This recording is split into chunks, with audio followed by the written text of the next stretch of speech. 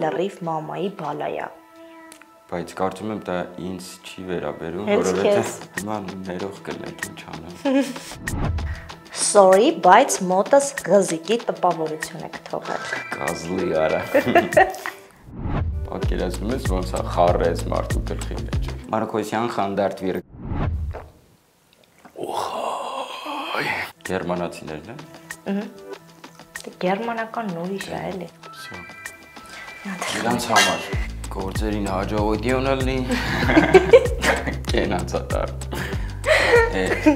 Գրոյ ես կգամ կերեմ։ Իսկ դու կոմենտ գրելուց առաջ մտածել ես, որ հենց տվյալ հայտին քո կոմենտին անձամբ կպատասխանի եթերում։ Դե ինչ, ուշադիր հետևիր հաղորդմանը։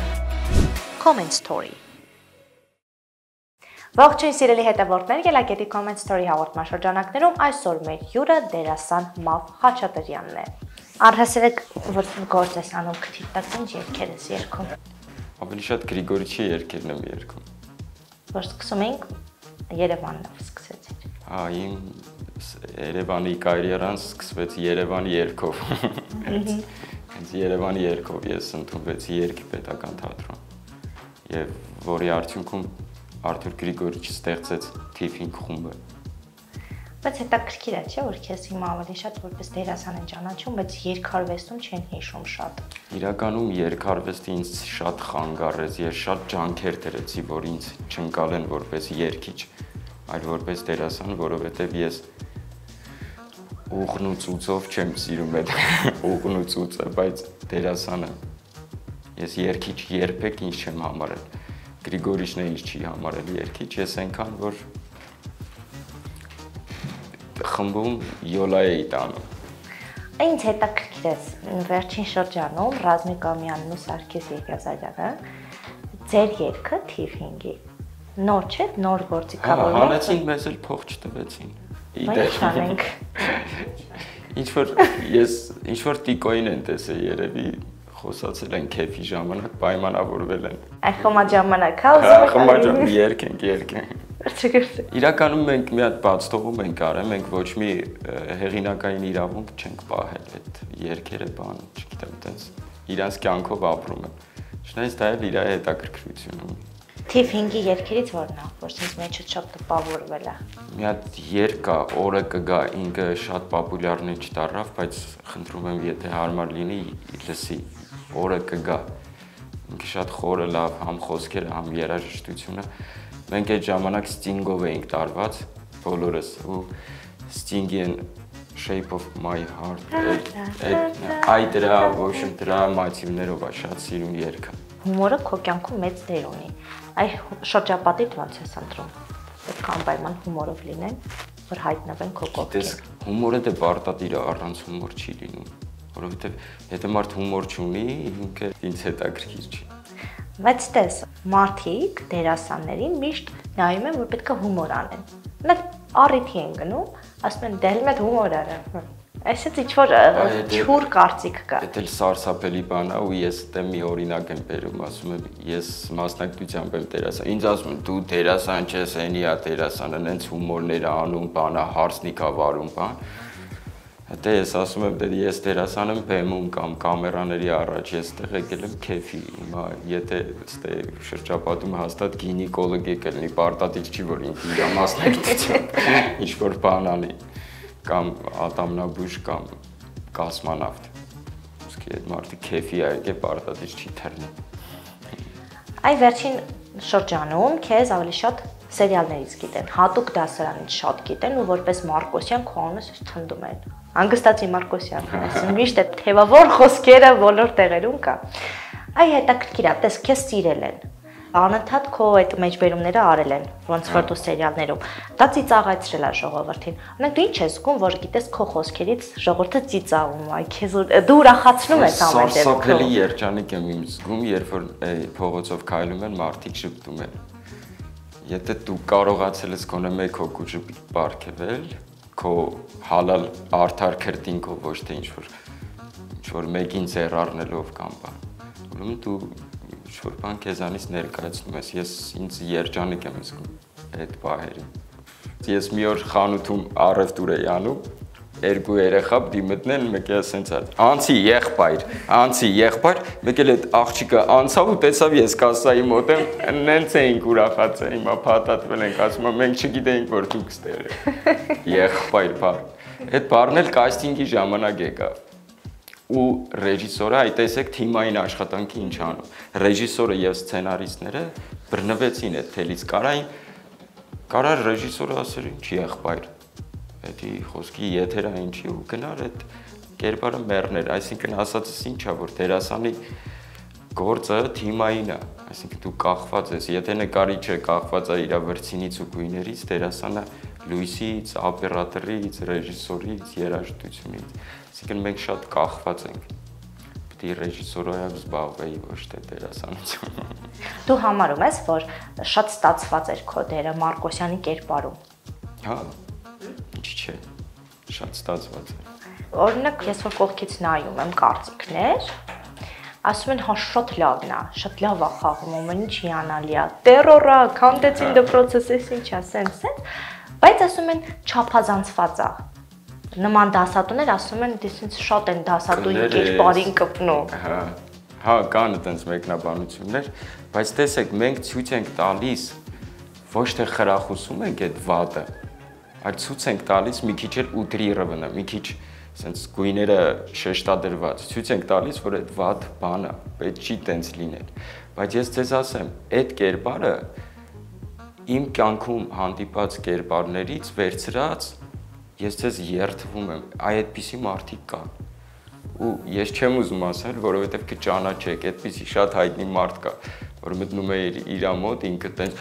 ասես սովորական հարցով մտնում էր, ինքը մի հատ տենց ներկայացում էր խաղում, նոր այդ հարցը լուծում էր։ Շատ կան։ Օրինակ այնտեղ տեղ կա, ոչ թե վատանում է, չէ, իմ կերպարը։ Ու սենց ուրիշ տեղերն է բռնում, դա իմ պապն է, իմ հայկաս պապին է, օղորմի իրան։ Ինքը տենց էր, ինքը անընդհատ վատանում, սիրտս, բայց ուրիշ տեղ էր բռնում, ինքը հայ տենց անում էր, ու տենց գրոտեսկի մեջ, ու դա իրական բաներ է, մարդիկ են։ Գիտես ինչ էր անում պապը, միշտ որ վատանում էր, պարկում էր մի երկու օր, տանում փողերի տեղը ցույց էր տալի ինձ, դե տղա թորը ես եմ։ Ասում էր փողերի տեղը, ասում էր ինքը սովորություն ուներ փողեր հավաքում, դե սովի տարիներին ապրած մարդ էր, սիգարետ ու կանֆետ էր վաճառում, բայց ամբողջ կյանքում ոչ ծխում էր, ոչ կանֆետ էր ուտում։ Որովհետև ասում էր, եթե ես ուտեմ, երեխեքին չեմ կարա, իրա քուրեր աղբերներին ինքն էր պահում։ Մի խոսքով, փողերի տեղը ասում էր, հետո առավոտ դզվում էր, փողերի տեղը փոխում էր։ Հետո տենց կաշ ինչ է վերջը չիմացա։ Հետո մի հատ էլի պապի հետ կապված ծիծաղելի պատմություն կա, դա թույլ տաս։ Սենց մի հատ ժամացույցություն էր, լուչ, շատ լավ ժամացույց էր, բարակ, սովետական, շատ թույն թանկ ժամացույց էր, այդ լուչը միշտ իրա վրա էր, սենց էր անում։ Հորս սկզբից, որ դպրոցը ավարտես, իսի լուչը կուդամ քեզի։ Ոչմ, պապաս ավարտես, ինստիտուտ ընդունվես, իսի լուչը կուդամ քեզի, ավարտես, պսակվիս, իսի լուչը կուդամ քեզի, պսակվես, տղա ունենաս, իսի լուչը ես ծնվա։ Հիմա այդ նույնը իմ հետ, ինստիտուտը, իսի լուչը կուդամ, բանագից կաս, իսի լուչը կուդամ քեզի, ոչմ, պսակվիս կուդամ քեզի, գնաս կորցրեց լուչը, կորակ ուտես չտվեց, մի օր եկավ իդի լուչը կորցրել եմ։ Ենքան չտվեց։ Իդի լուչը կորցրել, հիմա իմ երազանքնա լուչ է թե բանից գտնել, մանեմ եկե պրոստի չեմ հասցնում արում։ Տենց։ Մեկնաբանություններին հետևում ես։ Ոչ բոլորին, բայց ես Անձնական էջում ես մաս նկատել եմ հետևում ես, պատասխանում ես, շատ ակտիվ, բայց ուրիշ մեկնաբանությունների, որ օրինակ տարբեր հարթակներում, սերիալների մեկնաբանությունները։ Չեմ նայում, ինձ մեկ պատմում են, չեմ նայում։ Բայց հետաքրքիր չի, որ նայես։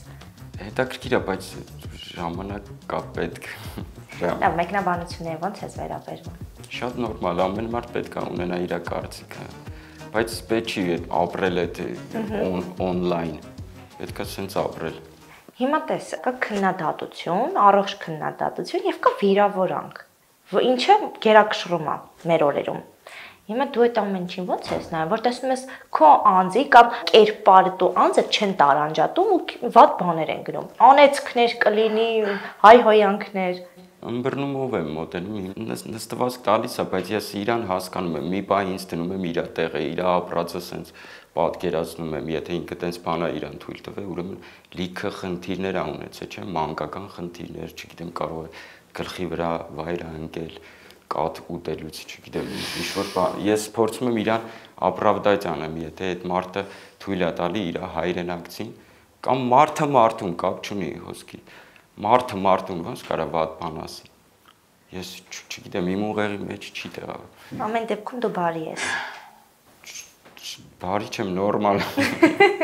Դե չէ, հիմա մարդիկ կան, այնպես էմոցիաների տակ դնում են դե արիստեղ։ Սենց բանես գրելի ինձ, դե արիստեղ պես ինչ եմ անում։ Չէ, ես եղել եմ բաներ, որ Մոսկվայում մեկին գտել եմ։ Ու իրան բացատրել եմ, որ ընկեր ջան, դու ինձ չես ճանաչում, դու ոնց է։ Ու ինքը հասկացել է, մենք նորմալ սկսել ենք հարաբերվել։ Դե ուղղակի ամբողջ խնդիրը նրանում է, որ երբ որ կոմենտ են գնում, ցես դուխավորվում են, չէ՞։ Մեկը որ զանգում ես, դառնում են։ Վայ քներեք մոնը։ Շփոթվել։ Ապեր են որ գրել էր, ես եմ, ընկեր։ Տեսախ փոխվում արդ։ Ահա։ Հետո ես վերջերս մեկը տեսա գրել էր, հա դե խելոք մելոք տղա է։ Ոսկի ինձ մի անգամ է տեսել, կաֆեում նստած եմ եղել։ Ոսկի ես ինչ չարություն պիտի անեի, այդտեղ որ ոսկի խելոք մելոքի համ տենց բան է կա, էլի այդ շատ վատ է։ Դրանք օրինակ հիմա ծիծաղում ենք, բայց դա մեր արատներն է։ Հա։ Կամ սենց բան կա, եթե դու մոտենում ես մի հատ տղամարդու, ասում ես ներողություն չէի կասի, ոսկի։ Չէ,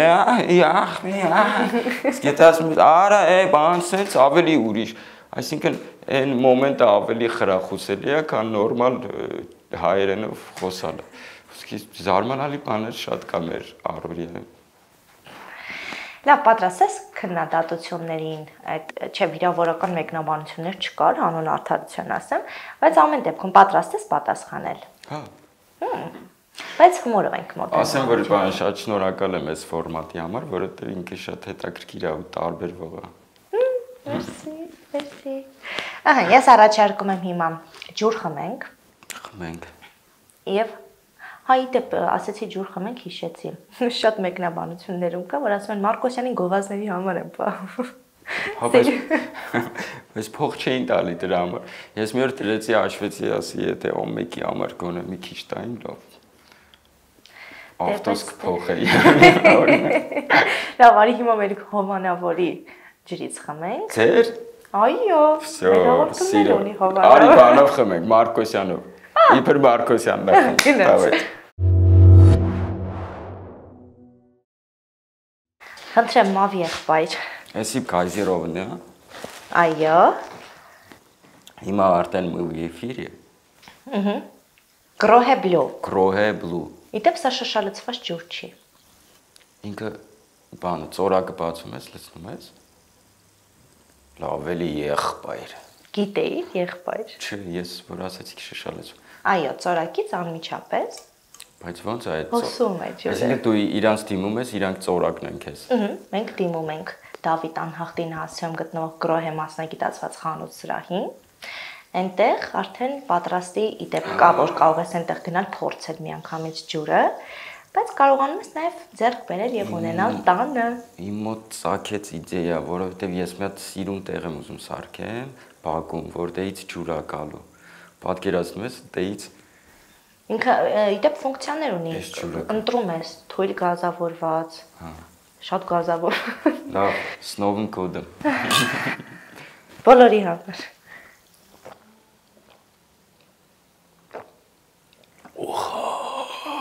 Հա, Մարկոսյան եղբայր։ Լավն է, չէ՞, բայց շատ համով է։ Շնորհակալություն գրոհե։ Գերմանացիներն են։ Ահա։ Դե գերմանական ուրիշ է, էլի։ Չոտք է էլի։ Սրանով կոֆե կարանք սարքենք։ Դե եթե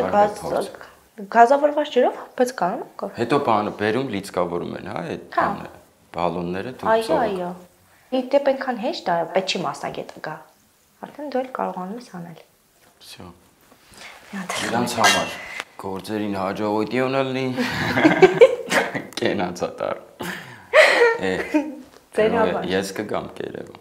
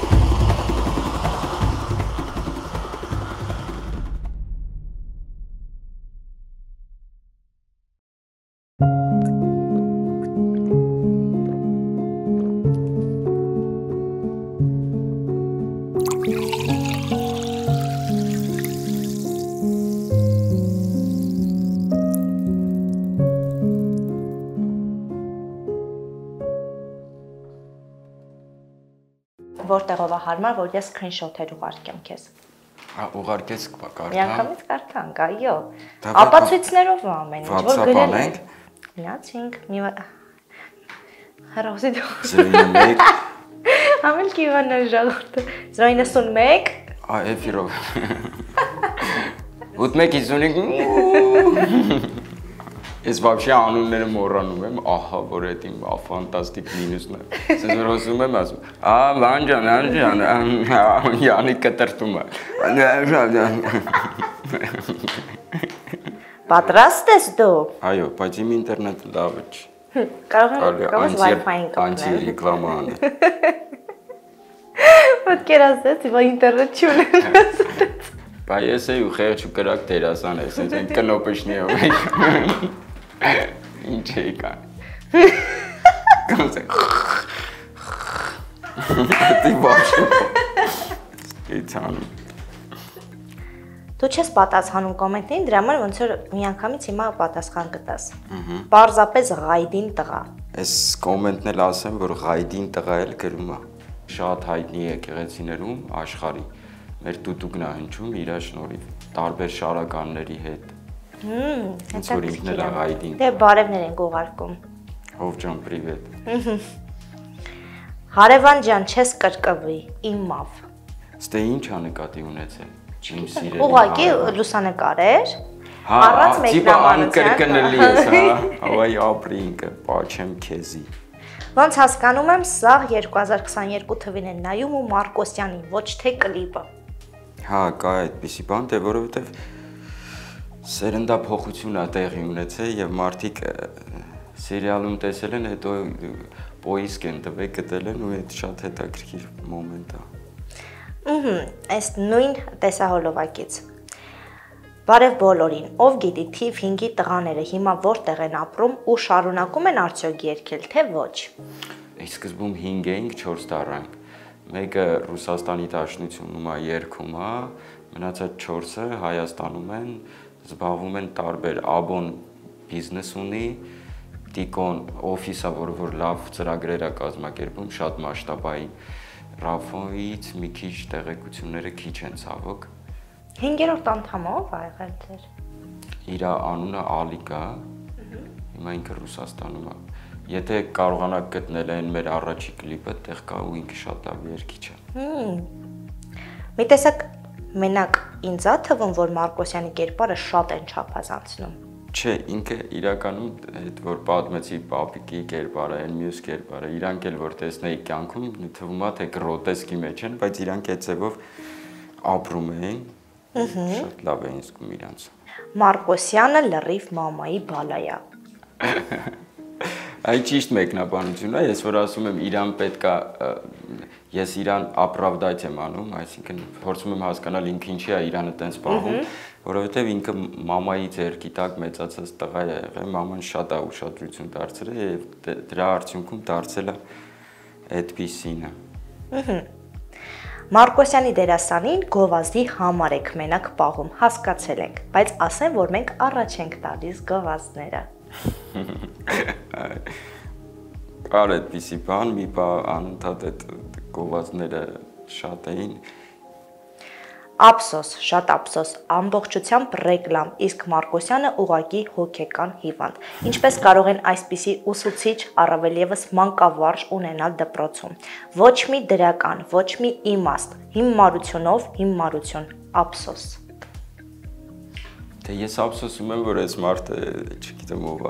այս մարդը այդքան լուրջ է ամեն ինչ վերաբերվում ու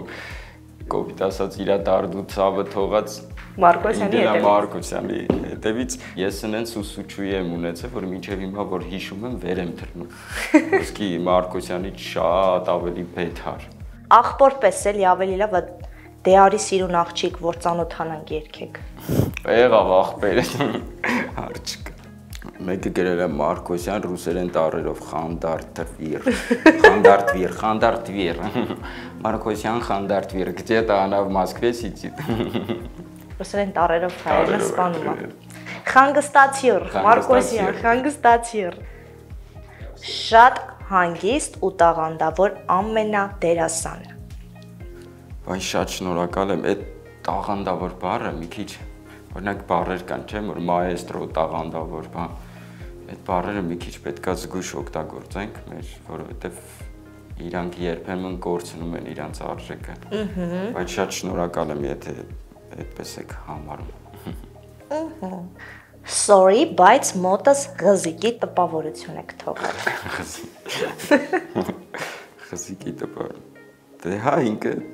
չգիտեմ այդ ղզիկը ինչ է, բան հա, այսպես աղջկոտ։ Հա։ Երեխեք։ Հասես, չէ, այդպես չի։ Չէ։ Ինքը կնամեծար կերպար էր, ինքը սիրահարվում էր կանանց, չէ, այդպես չի։ Մի քիչ բան ասես, ինտելիգենտ է։ Մարկոսյանի կերպարը չիփս ու քաղցրեղենի գովազդով լրիվ գցեց ուսուցչի անունը։ Հայկական սերիալները կամաց-կամաց վերածվում են գովազդային հոլովակի։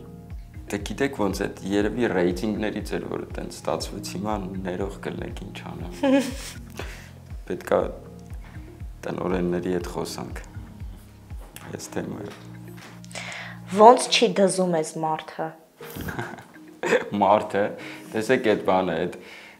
կերպարը ու մարդուն խառնել պետք չի։ Կարծում եմ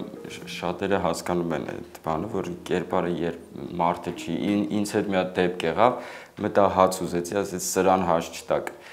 որովհետև էլի բացասական տեր էի խաղում։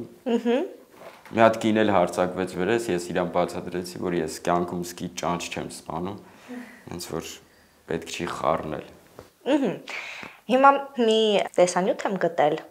որտեղ կորոնավիրուսի ժամանակահատվածներ, տաքսի էիր վարում դու, դե քանի որ այդ շրջանում ամեն մեկը ոնց կարողանում գումար էր վաստակում։ Մասնավորապես այս ոլորտի ներկայացուցիչները հարգելիներս գործազուրկ էին այդ ընթացքում։ Հիմա այդտեղ գրել են. աղքատը այդքան չի լաց լինում, ոնց որ սրանք։ Բայց կարծում եմ դա ինձ չի վերաբերում, հենց քեզ, որովհետև ես չէի լացում, ես գործ էի անում։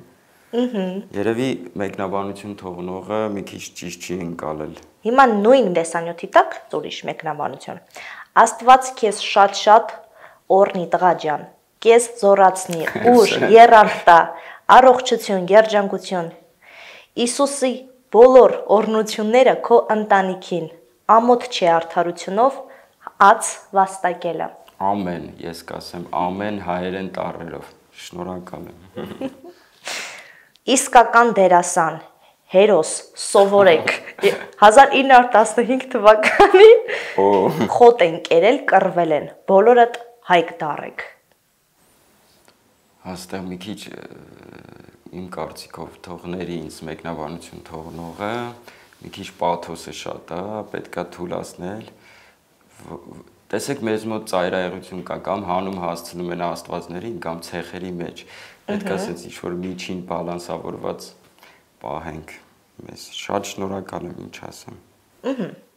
Շատ եմ հարգում ձեզ նման առողջ դատող եւ խելացի դերասանին եւ մարդուն, որը հասկանում է իրավիճակը։ Աստված ձեզ ուժ եւ առողջություն տա։ Տվյալ տեսանյութի տակ է էլի։ Շատ շնորհակալ եմ։ Տեսնում եք ինչ տարբեր են մարդիկ ու ընկալումները տարբեր են։ Ես նույն տեսանյութից մտածված եմ տարբեր մեկնաբանություններ հանում, որ մարդկանց տարբերությունը հասկանանք էլի իրականում, թե ինչքան ծայրահեղությունից ծայրահեղություն ենք մենք իրականում։ Առանց Մարկոսյանի մի քիչ տխուր կլիներ, բայց չտեսնված սերիալ է տաղանդաշատ երիտասարդներով։ Բրավո։ Ես համաձայն եմ այս մեկնաբանության հետ, որովհետև այդ սերիալը շատ երիտասարդներ բերեց, ասպարեզ, որոնք որ իրոք շատ տաղանդավորը ես չեմ օգտագործում, շնորհքով են եւ ունեն ապագա կերտելու հնարավորություն փայլու։ Մարկոսյանի պես Մարկոսյանի պես կազյոլները այս օրերին դպրոցներում շատ են։ Հայ տեսնում ես, բարձրացրել ենք մի հարց, որ հետևողական լինենք ու այդպիսի կազյոլներ, էլ չնի, կազյոլը որն է հայցը, կազլի արա։ Ուզում հասկանամ ես մարդը ինչ է մտածել, որ սա գրել է, երևի բարի է, Մարկոսյանը բոլորին եղբայր է ասում, որովհետև եղբայր չունի։ Ես գիտես ինչից է, էլի իմպրովիզի արդյունք է։ մեկը երեխեքից ասեց, «Ես ինչ ես անում եղբայր», ասի, «Ես եղբայր չունեմ, եղբայր»։ Իրականում երևի այդ մոմենտն է։ Մարկոսյանից դերասան դուրս չի գա։ Տեսեք, սա ֆանտաստիկա է, ոնց կա Մարկոսյանից դերասան, բայց ինչ պետք է, այնի ուսուցիչ է, չէ՞։ Պատկերացնում ես ոնց է խառեց մարդու գլխի մեջ։ Մարկոսյանը այդ օբրազն է, որը որ չի է մտածում դերը, չգիտեմ։ Ուզում ասի երևի Մանվելից դերասան դուրս չի։ Երևի։ Դե արդեն կներ։ Շատ լավ եք խաղում այդ չար դերը։ Շնորհակալ եմ։ Ես вообще չար դերերը լավ եմ խաղում։ Տնորենը պետքա այսենց ջղային լինի։ Սա ինձ որպես տնորեն են ասում, թե որպես։ Հա, որպես տնորեն։ Թատրոնի տնորեն, հա, թատրոնի։ Հա, մեկ ջղայնանում եմ ու աշխատողները ասում են, որ դու մի անգամից ջղայնանում ես, բան։ Մնջախաղի թատրոնի տնորենն է։ Ես իմ վրա աշխատում եմ, որ մի անգամից, որովհետև ես որ այդպես մի քիչ սխալ բան եմ տեսնում, մի անգամից sense ջղայնանում եմ ու այդ խանգարում է կյանքում էլա խանգարում։ Պետք է մի քիչ հետո ջղայնանա։ Բայց ջղայնանալը պարտադիր է ասեմ։ Եվ վերջին մեկնաբանությունը։ Քո լուսանկարն է։ Ու ներքևում Ալբերտ ջան, պրիվետ, ոնց եք։ Էտերիկս ոնց է։ Ախպերս մի հատ զանգ եք, սրոչնի մեզ։ Ալբերտ ջան, իմ Ձեր լուսանկարն է։ Թիֆինգից է։ Չէ։ Վերջերս է հրապարակել լուսանկարը։ Կարող է աբոն վերևները ինչ-որ բան է գրել, դες չեր Աբոն ով է ուղղակի։ Աբոն Թիֆինգի աբոն։ Ինձ թվում է Ալբերտին Թիֆինգի մոմենտով այն գրել ու Սաշինյան ես կաշխատեմ, հա, ուղարկեմ աբոյին։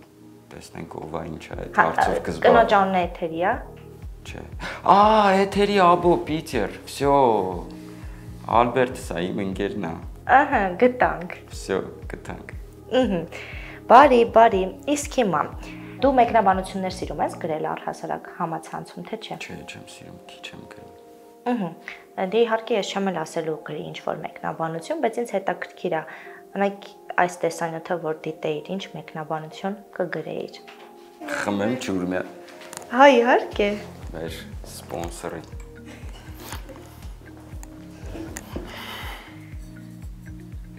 Ես արդեն սովոր եմ էլի, որը մի անգամից կամերային եմ ֆրծում։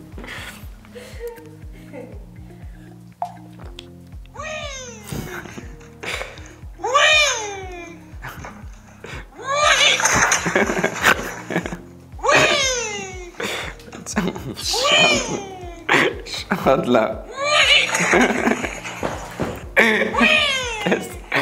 Շատ լավ։ Անվերջ կարդիանը։ Այդ գիտես որն է բան, որ ինքը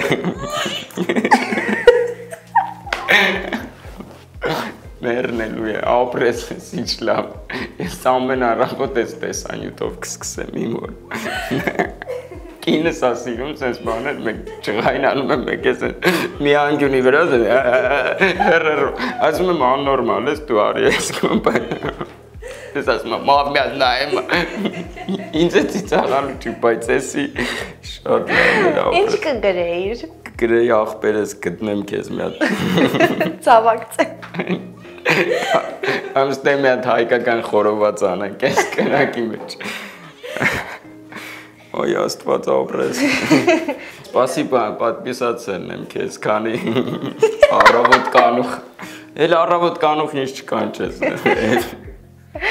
Մամ շնորհակալություն, հուսով եմ մի փոքր դրական էներգիա տվեցինք քեզ Մի այսօր փոքր առավոտ։ շատ ամենայն անկեղծությամբ։ Շատ շնորհակալ եմ, ես որ գալիս, ես ինտուիտիվ մարդ եմ։ Ես որ գալիս էի, ընկերոջս հետ էի նստած, որ այդ SMS-ը գալիս էր, ես ինտուիցիայով զգացի, որ պիտի կամ, որ լավ է լինելու։ Շնորհակալ եմ քեզ ու այսուհետ մենք ընկերներ ենք։ Այն մուլտիկում որ ասում է мы действительно подружились։ Քեզ բարի ետելներ, լավ մարդիկ, առանց պաթոսի։ Վայ, շնորհակալություն, շատ։ Իսկ իմ այսօրվա գեղեցիկ լուքի համար շնորհակալություն եմ հայտնում Marka Fashion Boutique-ին եւ հատուկ շնորհակալություն մեր հաղորդման գլխավոր գործընկերոջը Grohe մասնագիտացված խանութ սրահին, որը Հայաստանում ներկայացնում է United Technical Service ընկերությունը։ Grohe Կայունություն եւ կոմֆորտ մեկ սրահում։ Դավիթ անհախտ 9 Սրահը ներկայացնում է United Technical Service ընկերությունը։ Merci։